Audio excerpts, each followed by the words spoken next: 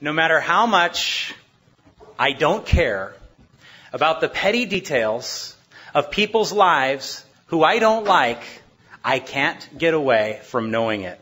Why do I know that Paris is going to jail? Why do I know that Rosie lost her job? And why do I know that Alec Baldwin called his kid a pig? I don't know, but it's there. It's like I can't get away from tabloid news. No matter how much I try, no matter how much I try to avoid it, I still know about Anna Nicole, Imus Trump, and now Hasselhoff. Don't you just get sick of all this crazy stuff in this world? Isn't there something better? Isn't there something better to think about and to focus on? Well, you bet there is. It's Jesus Christ, and it's the coming of Jesus Christ. I think what we ought to be focused on now more than ever is the return of Jesus Christ. Why do I say that? Well, the world is coming rapidly to its final stages before Jesus Christ returns. I've noticed that believing in Jesus is one thing, but believing that Jesus will come again is another. You know, there are a lot of people in the world that are very happy if you follow Jesus as an example. They think of him as a great religious leader and a great teacher of many moral things. But as soon as you say, well, I believe Jesus is coming again, they think you're nuts. They think you're crazy. And it separates us from the world, this very hope that Jesus Christ is coming again. But the thing is that believing in Jesus and believing in his return are synonymous. Because Bible prophecy all focuses toward not only the first coming, but the second coming of Jesus Christ. Dr. George Sweeting once estimated that 1/4 of the Bible is predictive prophecy. Both the Old and New Testaments are full of predictions about the coming of the Lord Jesus. There are over 1,800 references in the Old Testament alone. Of the 39 books of the Old Testament, 17 are completely devoted to the second coming of Jesus Christ. There are 260 chapters in the New Testament and over 300 references to this glorious event, Jesus Christ coming back. Did you know that for each one prophecy of Jesus' first coming, there are 8 prophecies of his second coming? As you get into the Bible, you learn very quickly that the Bible is all about the last days. And so one of the things that we look at is the fact that Jesus is coming again. The Bible lays out the scenario for the end. And over the next few weeks, we'll be looking at different facets of this. You can almost look at this message as the appendix or the table of contents for what we'll be looking at in the future. What are we going to look at? Well, we're going to look at the end times. How close are we? How close is the return of Jesus Christ? What is the scenario going to look like that the Bible portrays for us before Jesus comes again? Now, in Bible college, I remember taking a class called eschatology. Eschatology is just a big word, and it means the study of last things. Eschatos means last things. Ology is the study of. And this is what we're going to look at over the next few weeks. First of all, Jesus promised that he would come back again. You have to nail this down. This is so important for you to believe. Jesus is not just a moral leader to teach you how to live. That's true.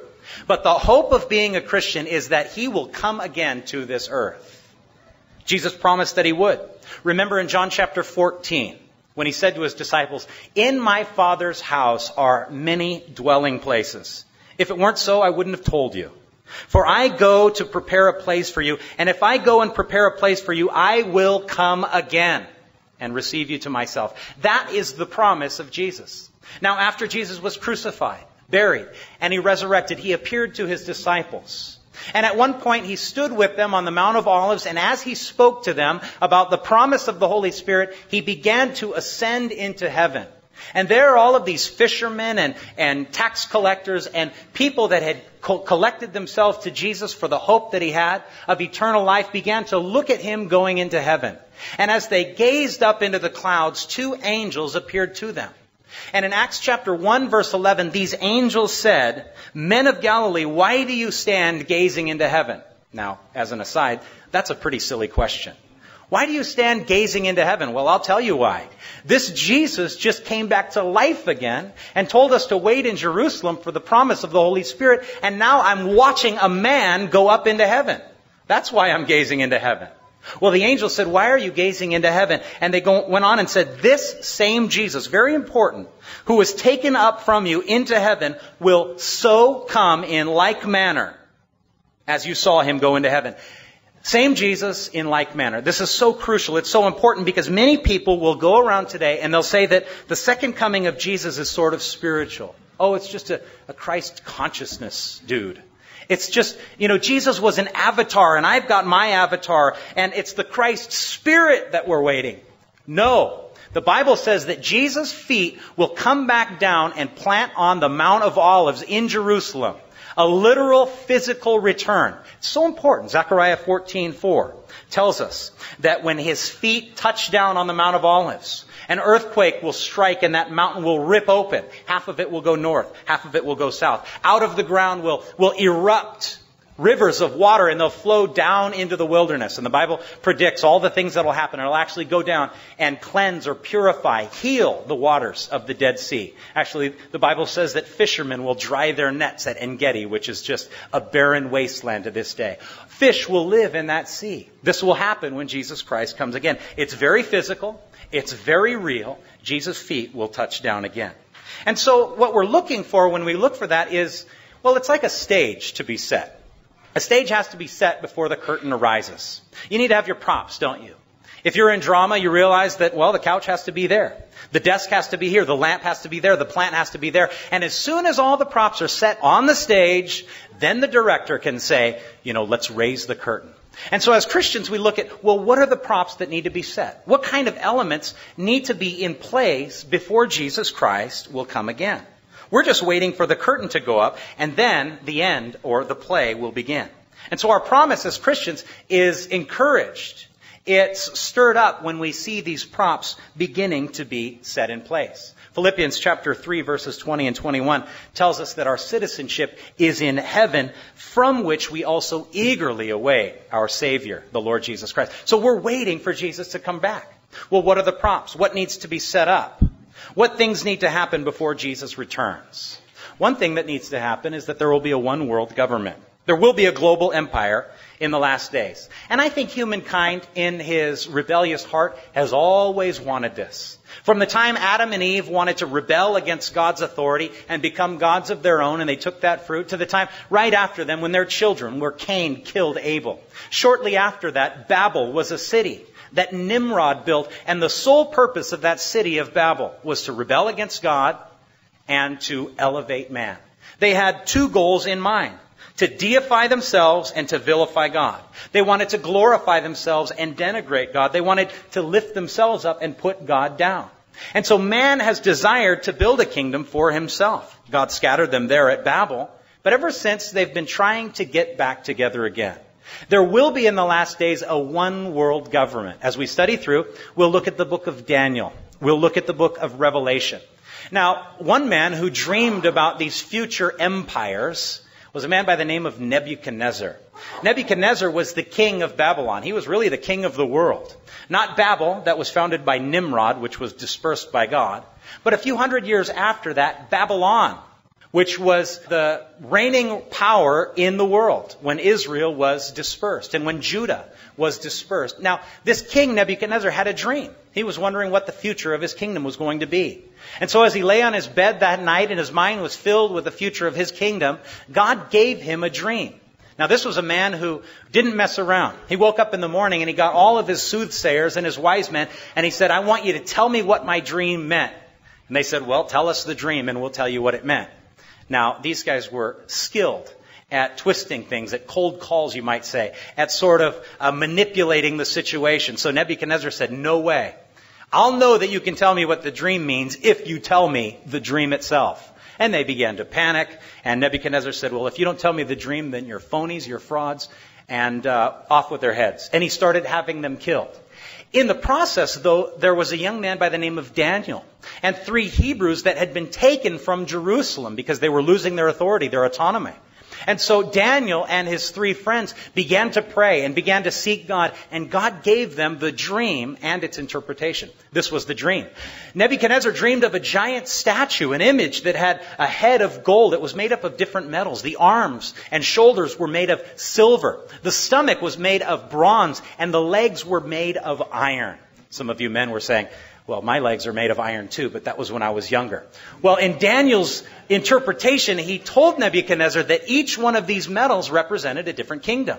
And then at the bottom, of course, were the feet. And the feet were different because they were made of iron and clay. And Nebuchadnezzar was puzzled by this. But Daniel said, God knows the dreams, and he's interpreted. He's given the interpretation. And he said, Nebuchadnezzar, you are a kingdom. You're the head of gold. But after you, another empire will come. After Babylon, another empire. Boy, it must have made Nebuchadnezzar angry. He thought his kingdom will never end. But Daniel said, yes, after you, another empire will come that represented by the arms and shoulders of silver. And later on in history, as this was fulfilled, it was actually the Medo-Persian Empire, or the Persian Empire, which became the dominant empire there. Later, years after Daniel died, he said that another empire would come, which we found out was the Grecian Empire, the belly of bronze. Finally, there would be the legs of iron. And Daniel was far gone since then. And only hundreds of years in the future would the Roman Empire arise. This was pretty amazing to find out. Well, Nebuchadnezzar didn't like it at all. He actually made an entire image of gold, as if to say, try to stop my kingdom. My kingdom will live forever. But it ended. Nebuchadnezzar died. The Persians came. The Greeks came. And then the Romans came after that. Now, Daniel was concerned, though. Daniel was concerned because Israel was supposed to be the light of the world. Israel was supposed to bring the promise of the Savior. But their autonomy was gone. They were a non-nation at this time. And so Daniel began to seek God. And God would give him the same meaning, but with different visions. Maybe you remember as you look through the book of Daniel, that Daniel had visions of these strange animals that came. It represented those empires as they would come in succession. First, the Babylonian. Now you have to go way back in history because you're talking about 2,600 years. The Babylonian Empire was represented in Daniel's vision as a lion. And then, of course, after the lion, this giant bear came in his vision. Daniel's going, I don't understand what's going on. And this giant bear, hunched up on one side with ribs in its mouth, came and smashed the lion. And the angel would tell Daniel, that's the next empire that comes. And, of course, that would be the Medo-Persian Empire. And you know about the Persian Empire. They are like a bear. They were huge. Perhaps you read about or saw the movie 300. Speaking of the Persians who told Leonidas, our arrows will be so numerous that, you'll be in the shade. And, of course, was it Leonidas that responded? Well, then we'll fight in the shade. Because the Persians were so numerous. They were like a bear. Huge. But after this, Daniel dreamed, as he had this vision, that a leopard would come. And this leopard was amazing. So fast. It even had wings on its back. A leopard's fast as it is. And Daniel watches, and this leopard just flies across. And it tramples the bear down. And the Lord tells Daniel, that's the next empire. And of course, that would represent the Grecian Empire, the Macedonian Empire. And with what speed they took over. Who was the one who conquered in the name of the Greeks? Alexander the Great. By the age of 29, he wept because there were no more nations to conquer. So quick, just like God had said. But after this leopard that Daniel saw, there was another beast, strange beast with all these horns, and it had teeth of iron. And that represented the Roman Empire. But here what happened was there was a pause in God's timeline when it came to the empires of the world. Why? Because Jesus came. Jesus came to the people, his own people, the Jews, and they rejected him. And so there's sort of a parenthesis in God's timeline when it comes to the nations. Because Jesus was rejected by the Jews, but then received by the Gentiles. And so between the iron legs and the feet of iron and clay, which we'll study more in a couple of weeks so that you'll have a firm grasp on it, there was a parenthesis, a time period. Because the church began. It's sort of the age of the church. Jesus came, Israel missed him. The church was born. The church was born, but Israel would die, so to speak. Israel would be scattered into the far reaches of the Roman Empire. Now, the Roman Empire would fade into time, but never utterly be dismissed or destroyed. Now, the Bible says in the last days, the Roman Empire will come back together, or vestiges of it. See, because in that dream of Nebuchadnezzar, the last empire before In his dream, you recall, a rock came out of heaven. A stone came out of heaven and smashed the feet. And it grew up into a great mountain, the kingdom of God. Now, in Nebuchadnezzar's dream, the feet were made of both iron and clay. What does that mean? Well, it means that in the last days there will be a new, different sort of Roman Empire. The vestiges of old Rome, that democracy that ruled the world, and a new group of kings.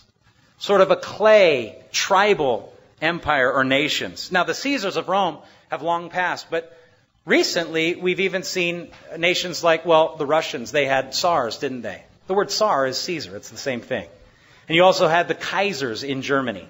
Same word, Caesar. And so you've got the vestiges of these empires sort of floating around. Well, the last days says that there will be sort of a league of nations that will be extremely hostile to Christianity. And as you look around, you wonder, do you see a revived Roman Empire combined with sort of the democracies of yesteryear and the tribal clans, the clay nations of today, hostile to Christianity and the nation of Israel? As you look around, do you see sort of a group of united nations that hate Israel with a passion and hate Christianity? Roman-style democracies and primitive clay-like clans hating Israel? Yes, of course you do. That's what the UN is all about. Hating Israel, hating Christianity. But the Bible says in the last days they will grow in power like never before. So a one-world government. We'll look at that in detail. One thing that we'll also look for is that Israel will stand alone in the last days. Israel will be alone in the world without a friend at all. Now, this is where a lot of traditional churches get the end times wrong. They believe that Israel is done for, that God has no plan for them. And I don't blame them, because for about 2,000 years, Israel didn't exist, did they? They were scattered. They were just, Jews floating around. But in 1948, Israel became a nation again. The key to understanding the end times is Israel. Jews were scattered for 2,000 years, but God still has a plan for them. We're going to spend some of our time looking at Israel in our series.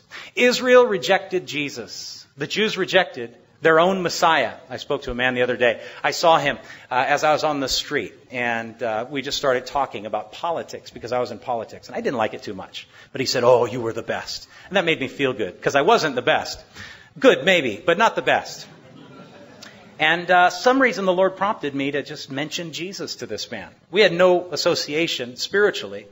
And he said, "How you doing?" I said, "The Lord's good." And again, the Lord prompted me to use the name of Jesus. And you know how sometimes when you go back and forth, Lord, can I just say the Lord is good? Because that's a little more nebulous. But the Lord prompted me again. He almost put it in my mouth. I said, Jesus has been good. Finally, I obeyed the Lord. And he said, "I'm a Jew, don't put..." And I didn't know he was Jewish. And I said, "Well, I believe in the greatest Jew that ever lived. You should too." And we began to talk there. But you see, Israel rejected Jesus. But he's Jewish. He was an Israeli to the core. Now, they rejected him, which meant that we could accept him. How many of you are glad that God accepts Gentiles too, non-Jews, right? Now, that was the plan of God from the beginning, that they wouldn't recognize him. This happened over and over again. What are the great leaders of Israel? Joseph. Joseph was rejected by his brothers, but they accepted Jesus in a time of tribulation, a time of famine, 7 years of famine. Moses, another great leader of the Jews, he was rejected the first time. Remember when he went and they said, "Who are you, a judge over us?" And he had to flee until finally the hostility and the slavery was so great that they cried out to God. David, another leader, rejected the first time. King Saul kicked him out. He ran around in the wilderness until their enemies were just about defeating him. So too with Jesus. He was rejected the first time, but he will be received by the nation of Israel during a period of great trial, the time of Jacob's trial, time of Jacob's trouble. Talks about the tribulation. And so God is not finished with Israel yet. You have to understand that. As the church was born, Israel seemed to die. And in the present time, we have what we know as the church age. But it doesn't mean that God is finished with Israel. We talked about the book of Hosea a couple of weeks ago, how in chapter 5 and 6, God says that he will return to heaven until his people acknowledge their transgression. And for 2 days, of course, the Bible says that to the Lord, 1,000 years is as 1 day. And a day is as 1,000 years. And we recognize that God was giving us sort of a code there. That for 2 days the nation of Israel would be desolate, but then it says he will raise us up on the third day. And And we said that's a linchpin. That's crucial for prophecy because the nation of Israel has become, well, it's become a nation again in 1948. Now, most of us find that that's just a normal part of life. But if you lived prior to 1948, the prophecies concerning Israel in the Bible made no sense. And so the fact that Israel has become a nation again is incredible.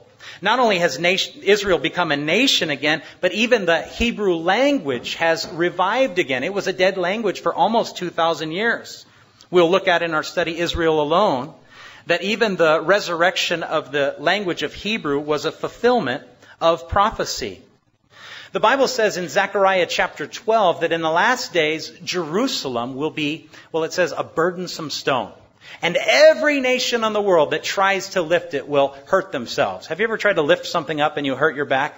Well, maybe not some of you young guys, but some of the older guys, you've tried to lift something, oh, my back. Something's happened there. Well, the Bible says that in the last days, everybody will be concerned with Jerusalem. Now, wait a second. Just wait a second. Jerusalem is nothing. It has no strategic location. It has no resources that are of any value. What kind of crazy prophet would say that in the future, Jerusalem would be the focus of all nations? Well, the kind of crazy prophets that wrote the scripture, that's who. Because they were right. Why is all the world focused on the Palestinian-Israeli conflict, centered in the nation of Israel and focused on the city of Jerusalem? Well, the Bible says that's exactly the way it's going to be when Jesus Christ comes again. I mean, sometimes I think that we get so used to living in the last days that we forget that these are the last days. It's like looking out of a window. You're looking through the glass and you almost forget that it's there. And as we look at the world today, the fact that the Jews are in the land, the fact that Hebrew is a spoken language, the fact that Israel is not a swamp but a thriving nation is amazing end times prophecy. We'll talk a little bit more about that. Eventually, the world is going to collect themselves against Israel. Jerusalem, Israel, is going to be the linchpin for the global struggle against, I think, well, Islam and the West, and ultimately the whole world. Not one particular religion, but the whole world and Israel. The Bible says all the nations of the world will gather around Israel. Boy, I read internet news and the stuff that you see on all over the world, anti-Semitism, is worse now even than it was in the 30s in Germany. The Jews are hated and vilified more than anybody else in the world. It is radical. And when we get to that study, I will show you some of the most incredible things that you've ever seen. The fact that Mein Kampf was on the bestseller list in Turkey as recently as last year. It's the bestseller in Egypt right now. Hitler's Mein Kampf. Did you know that? Oh, you'll just see the hatred for the Jews all over the world right now. That is pointing to the last days. And so when Israel as a nation is under threat from all these nations in the world, they will call out to Jesus, and Jesus will come again. Jesus will come again when Israel turns back to him as a nation.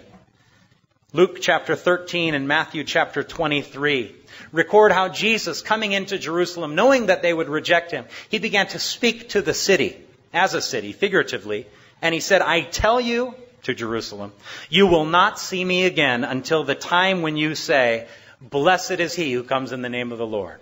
The first time he came, they said, cursed are you. And they had him crucified with the help of the Romans.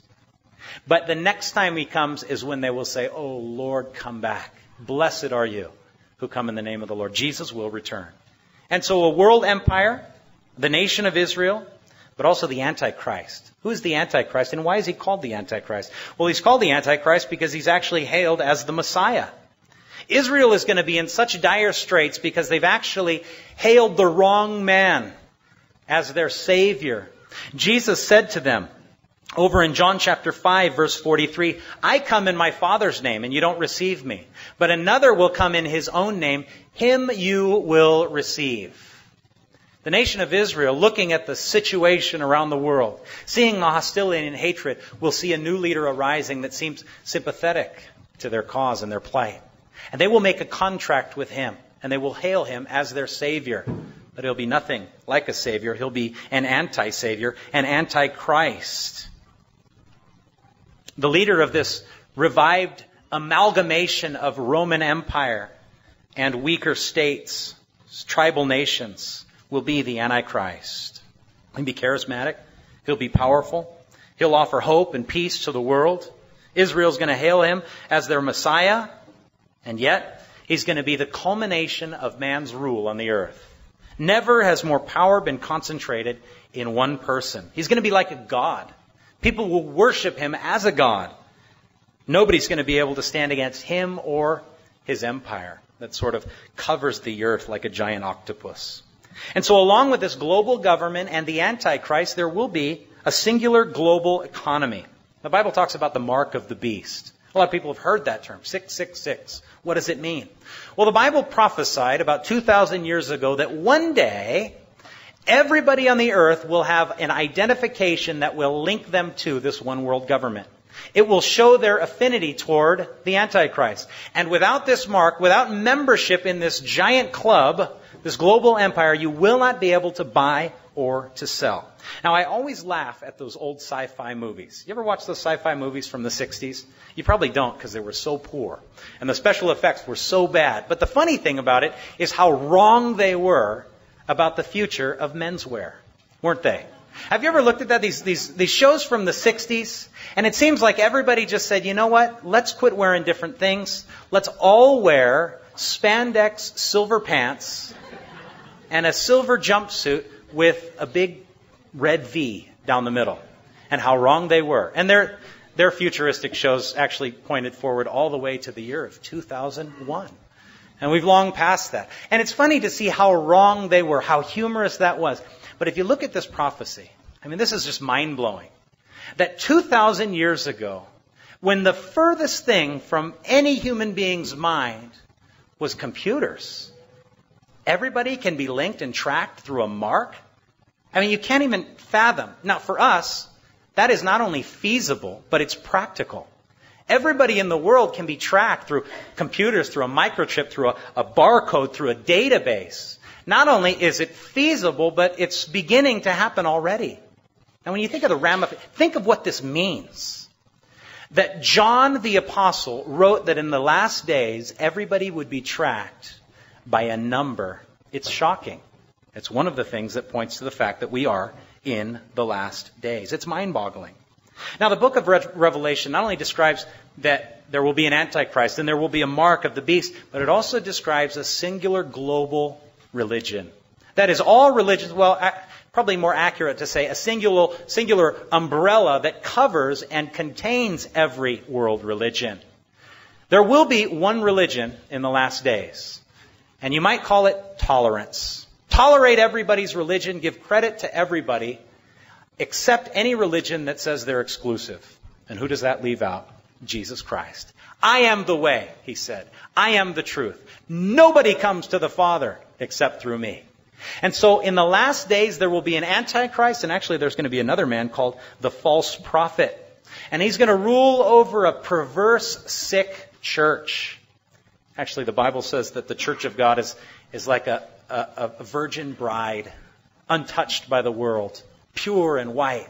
And you see this through the book of Revelation. And then when you come to chapter 17 of Revelation, something has happened to what once was the bride of Christ on the earth. It's no longer the bride of Christ. It's called the whore of Babylon. The church has become perverted and disgusting in the eyes of God. And there in the book of Revelation, there is a woman that rides on the top of this one world government. Revelation 17, a woman riding on the beast. And she's wearing purple. She's drenched in the blood of the saints because of the persecution. She fills the earth with her adultery and her idolatry. She's wealthy. She's rich. And so in the last days, there will be a singular world religion. Why do I point this out? Well, because you can see these things beginning to happen. Governments are beginning to emerge and converge together. Religions are beginning to hail as the singular most greatest quality, tolerance above all else. Not truth. It doesn't matter. Their truth is theirs and your truth is yours, and it doesn't really matter. You're beginning to see it. You're beginning to see the technology that makes possible the very things of the last days. And so the Antichrist And the false prophet, which commands everybody to follow him and to worship them, will be energized by Satan himself. It's almost like a counterfeit trinity. You have the Father, Son, and the Holy Spirit. Perfect trinity. God's trinity. And then on the dark side, there's Satan, the Antichrist, and the false prophet. Not opposites, but pitiful sort of counterfeit. Far weaker. Satan is not the opposite of God. Satan is a puny angel, and God is almighty and infinite. So never think of Satan's power as even coming close to matching God's. Greater is he who is in you, the Bible says, right, than he who is in the world. And so we see that there will be a one world government. There will be Israel standing alone. There will also be the Antichrist and the mark of the beast. Now, the Antichrist is going to make a covenant with Israel, the Bible says, probably allowing them to rebuild their third temple. Israel will hail him as their Messiah. And he will cut a 7-year treaty, a covenant with Israel. And in the middle of that covenant, the Bible says that he will march into the temple of God, and he'll set up an image, and he will command the world to worship him as God. The Bible calls this an abomination. This is such an abomination that it will obliterate the world. It will utterly decimate Jerusalem. It's called the abomination of desolation. Jesus said, when you see the abomination of desolation, spoken of by Daniel the prophet, standing in the holy place, the Bible actually puts a parenthesis there and says, whoever reads, let him understand. Matthew 24, verses 15 to 18. Let those who are in Judea flee to the mountains. Let him who is on his housetop not go down to take anything out of his house. And Jesus said, whoever's in the field, don't go back to get your clothes. In other words, Jesus says to those people who are still on the earth at this time, when you see this happen, when you see the world leaders stride into the temple and say, I'm God, worship me, you hightail it for the wilderness. Don't even pack your bags, because what's going to happen at this time is all heaven will break loose. Well, all hell will break loose as well. It's called the tribulation. And so we look for things like technology, identification technology that can plug a person into a global system. We look for things like the unification of economies, governments, and religions. We look for the potential and the possibility of the rebuilding of a temple in Jerusalem. And we look for the concentration of power in one person who brings hope to the world by bringing peace treaties. The Bible says in the last days they will say peace, peace. And then sudden destruction will come. What is that destruction? It's called the tribulation. The tribulation, the great tribulation. It's not great for people that are on the earth, but it is great in the fact that it is powerful. See, God judged the world in Noah's day, didn't he? He flooded the earth. He also judged Sodom and Gomorrah in Lot's day. And the Bible says he will judge the world again. As a result of people's sin and rebellion, God will unleash heaven, not like you think, on the earth. Like an antiseptic, the judgments of God will purify the earth. He's also going to unleash hell on the earth. Literally, demonic hordes, activity will go haywire as demons are released to wreak havoc on the earth. Jesus said over in Matthew chapter 24, verses 21 and 22, for then there will be a great tribulation, such as has not been since the beginning of the world until this time. No, nor ever shall be. And if those days had not been shortened, no one would survive.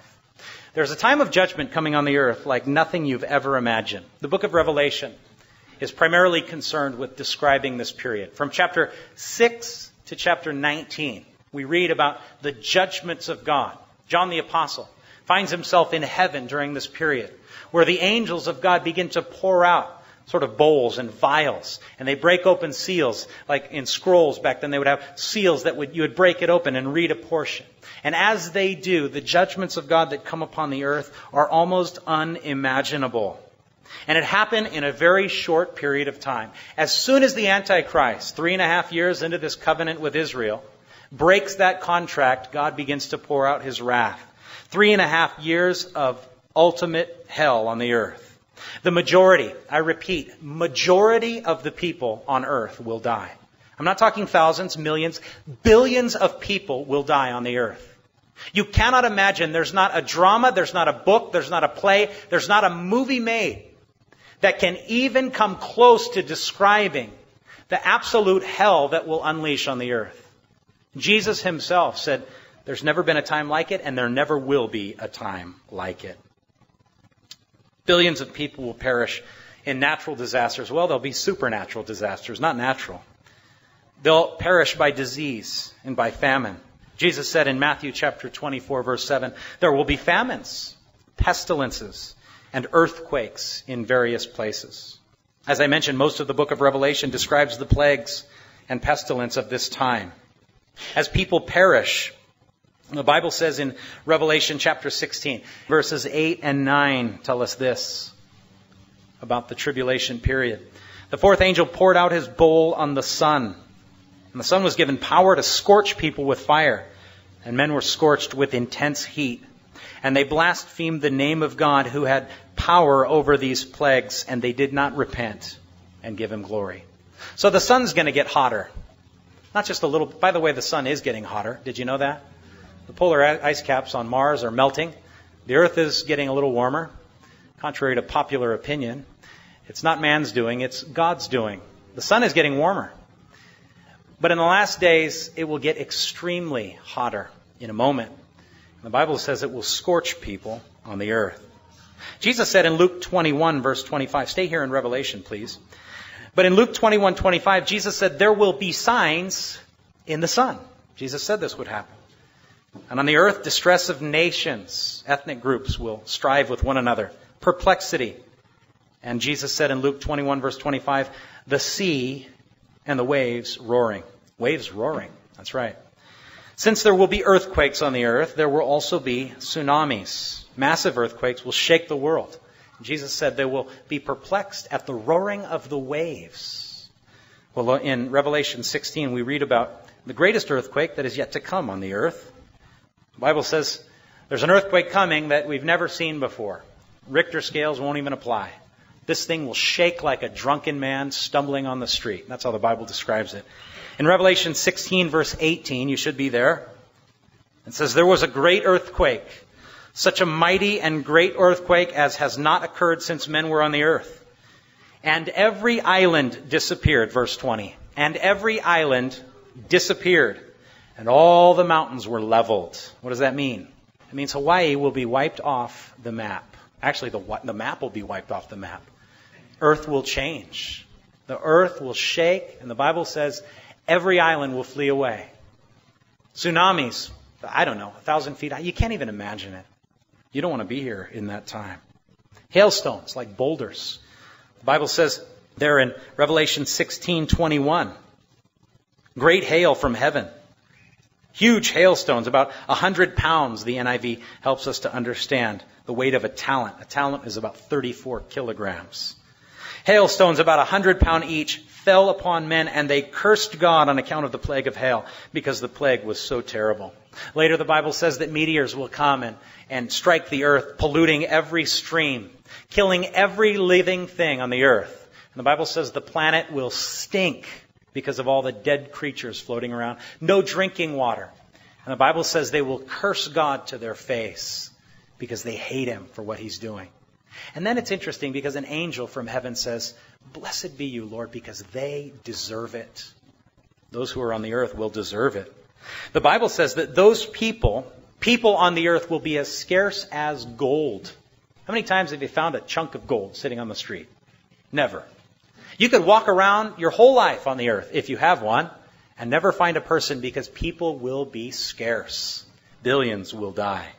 We're already seeing the signs of those things beginning to happen. The potential threat of super viruses, the fact that the sun is heating up, earthquakes and tsunamis all over the world, ethnic strife among nations around the world. The Great Tribulation is coming. Very few will survive. Can you survive? Well, you won't survive. But you can escape. You can escape. How? Well, through the rapture. The Bible talks about the rapture. Prior to the time that God judged the earth and pours out his wrath, the church will be raptured. Taken out of the way, being transferred into heaven. Well, what's the rapture? Well, there's a scripture over in the book of Acts where Philip is preaching to a man and he baptizes him. And as he brings the man up, he disappears from his sight. and God translates him from one place to another. That's what the rapture is. The Bible says that in the twinkling of an eye, in a moment, we will be changed and we will be caught up together with Jesus Christ in the clouds. That is, we will be raptured. Well, quicker than that. It says in the twinkling of an eye.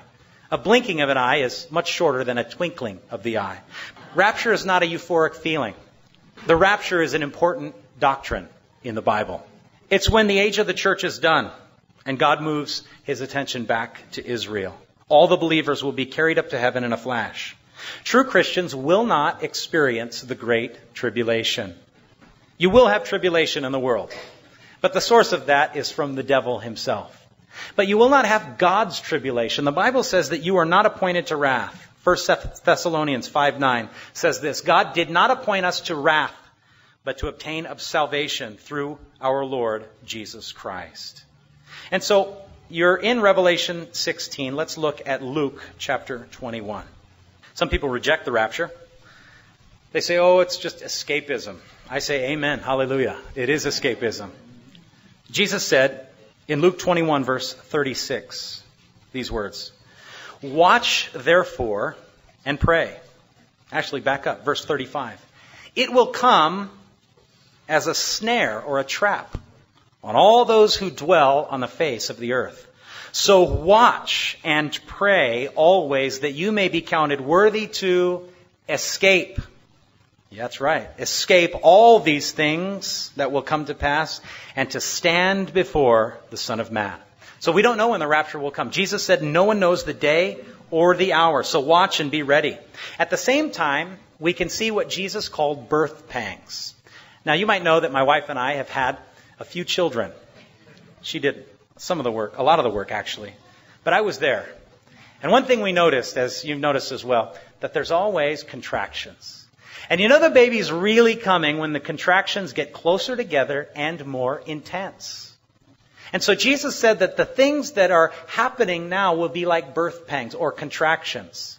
The more frequently you see earthquakes, the more frequently you see great disasters like pestilence, the more frequently you see signs in the sun, whether it be sunspots or the heat coming.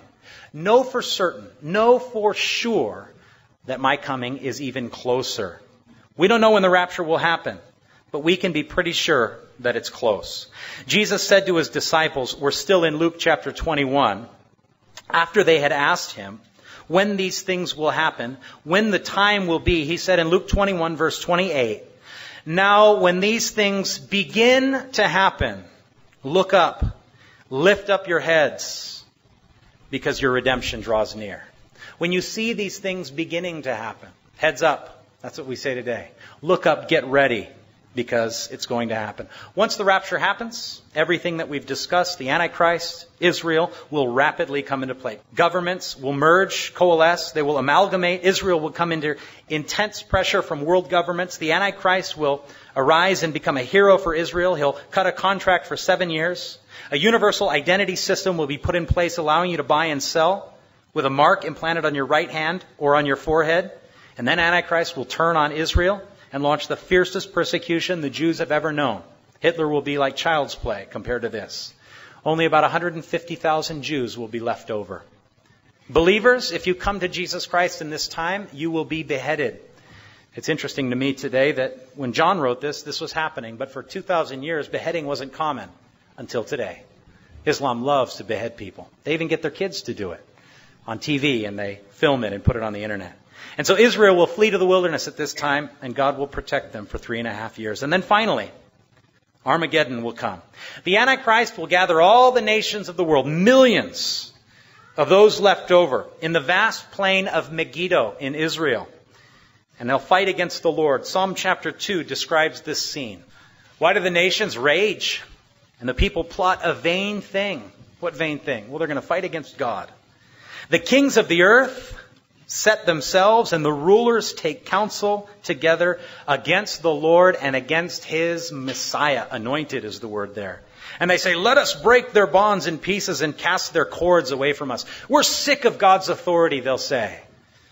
But he who sits in heaven, verse 4 tells us, shall laugh. God will laugh at them. He'll mock them. The Lord will hold them in derision. Then he shall speak to them in his wrath He'll speak to them in his wrath, the word of his mouth. And he will distress them in his deep displeasure. And then the psalmist writes, but I have set my king on my holy hill of Zion. I will declare the decree. The Lord said to me, you are my son. Today I have begotten you. That's Jesus. Ask of me, and I will give you the nations for your inheritance and the ends of the earth for your possession. You shall break them with a rod of iron. You shall dash them to pieces like a potter's vessel. And then God turns to the people gathered against him. And he says, now therefore be wise, O kings. Be instructed, you judges of the earth. Serve the Lord with fear. Rejoice with trembling. Kiss the Son, lest he be angry and you perish in the way, when his wrath is kindled just a little. Blessed are all those who put their trust in the Lord. Jesus Christ will come back when the armies of the world are gathered in Megiddo to fight against God. The Bible says in 2 Thessalonians 2:8 that Jesus will return and he will consume the Antichrist with the breath of his mouth. The Bible says that out of his mouth comes a two-edged sword. The whole world will say, who can fight against the Antichrist? He's so powerful. And Jesus will come back, and the Bible says, with the breath of his mouth, he will destroy him. Literally, he will blow him away. The Bible says he'll be cast into the lake of fire. Jesus will begin to restore the earth. The Bible says in Revelation chapter 19, verses 11 through 16, this vision of Jesus. He sat on a white horse, and he came down. And out of his mouth went a two-edged sword. Revelation 19, beginning in verse 11. I saw heaven opened, and behold, a white horse. And he who sat on him was called Faithful and True. And in righteousness he judges and makes war. His eyes were like a flame of fire, and on his head many crowns. He had a name written that no one knew except himself. And he was clothed with a robe dipped in blood. And his name is called the Word of God. And the armies in heaven, clothed in fine linen, white and clean, followed him on white horses. Now out of his mouth goes a sharp sword, that with it he should strike the nations. And he himself will rule them with a rod of iron. He himself treads the winepress of the fierceness and wrath of Almighty God. And he has a name on his robe and on his thigh written, King of Kings and Lord of Lords. Mine eyes have seen the glory of the coming of the Lord. He is tramping out the vintage where the grapes of wrath are stored. Blood spattered on him because he's coming in the fierceness of his wrath. And so Jesus will throw the false prophet and the Antichrist into the lake of fire. Satan will be bound for 1,000 years. And what will begin is called the millennium, a beautiful time on the earth. 1,000-year reign of Jesus Christ. It's called the day of the Lord. It begins with his wrath, but it goes beautifully for 1,000 years where Jesus will rule himself from the city of Jerusalem.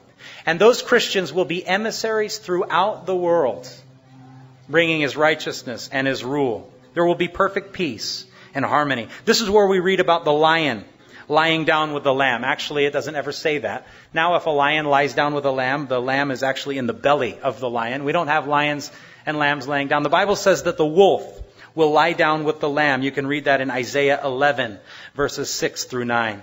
The Bible said that kids will actually lead lions as their pets. Can you imagine your babysitter coming over and it's a lion, a 700-pound muscular cat? The Bible says that lions will eat grass like cows in those days. Babies will play at the snake's hole. Rattlesnakes. You know, that's why God made rattlesnakes, for the kids. They're little rattles. But that's what it'll be like in the end. The Bible says that people will live to be about 1,000 years old. Nobody will die easily in those days. It says that as the days of a tree, Isaiah 65:22, so shall the days of my people be. How long do trees live? 1,000 years. They'll say that when somebody dies at 100 years old, they say, oh, what a shame, he was so young. 100 years old, what a shame. Because it's the time of the millennium. The world will repopulate quickly and immensely under these conditions. Over this time of peace, Satan bound, Jesus ruling, the earth will be a paradise until the end. After those times, after those 1,000 years, Satan will be released for a short period to test people who live on the earth. They will rebel. They will actually rebel against Jesus Christ. And then the end will come. The Lord will say, all right, let's wrap this thing up. We're done here. And the Bible says that there will be a resurrection. It's called the second resurrection because the rapture is the first resurrection. You want to go in the first resurrection. You don't want to go in the second resurrection. Actually, if you're still over in Revelation 19, look at Revelation 20, verse 6. It says, "Blessed and holy is he who has part in the first resurrection. Over such the second death has no power, but they shall be priests of God and of Christ and will reign with him 1,000 years." And so from that time, the whole world, everybody will be resurrected a second time. Well, it's the second resurrection, 1,000 years after the millennium. And they will stand before Christ at what's called the Great White Throne Judgment. The Great White Throne Judgment. You don't want to stand here. You don't want to stand here. Nobody is found innocent. Everybody is found guilty. The Bible says books were open and all your deeds are recorded and read before God. And in a moment, Jesus will wrap up the whole world. Everybody standing before the great white throne will be thrown into the lake of fire. The Bible calls it the second death, where every soul will burn in torment for all eternity. Satan himself as well. And those who belong to Jesus will at that point enter into the eternal state.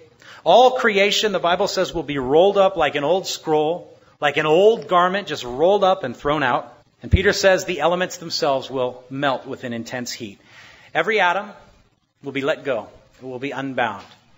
The universe, the universe means singular spoken word, singular spoken verse, universe. I'll tell you what the universe is. In the beginning, let there be. It came out of the mouth of God, and everything was. Well, the universe is going to be wiped out in the same amount of time. Jesus will say, let there be not. And every atom, every particle, every element will let go and disseminate. Peter says the elements themselves will melt with an intense heat. And then we will enter into a new heaven and a new earth where righteousness lives. Perfect peace and harmony forever and ever. We'll journey deeper and deeper into the infinite heart of God. There'll be a never-ending increase to the joy and the bliss that we'll experience as we worship in His presence. And at this point, our imagination just fails. We cannot even imagine. We can't grasp anything that's in store for us, only through a taste of the Holy Spirit. 1 Corinthians 2:9, eye has not seen, ear has not heard, nor has it even entered into the heart of man the things which God has prepared for those who love Him. Romans chapter 8, verse 18, Paul says, I consider the sufferings of this present time not worthy to be compared with the glory which shall be revealed in us. 2 Corinthians 4, 17 and 18. Momentary light affliction is producing for us an eternal weight of glory, far beyond all comparison, because we don't look to what is seen, but to what is unseen.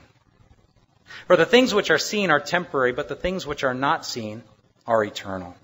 The last verse I want to look at as we close is in 2 Peter chapter 3.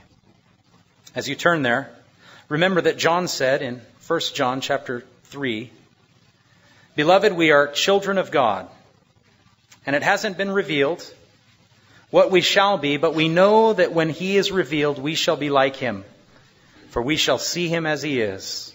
And everyone who has this hope in Him purifies himself just as He is pure. Peter tells us this, and he asks us a pertinent question. If there's any application this morning as we close, it's this one thing. Peter says in 2 Peter 3, verses 10, The day of the Lord will come like a thief, in which the heavens will pass away with a great noise. That literally is big bang, great noise. The world didn't start in a big bang, it will end in a big bang, if you didn't know that. And the elements will melt with a fervent heat. Both the earth and the works that are in it will be burned up. Verse 11 says, Therefore, since all these things will be dissolved, what manner of persons ought you to be in holy conduct and godliness? That's the question. All this is going to pass away. What kind of people are we going to be? How shall we then live?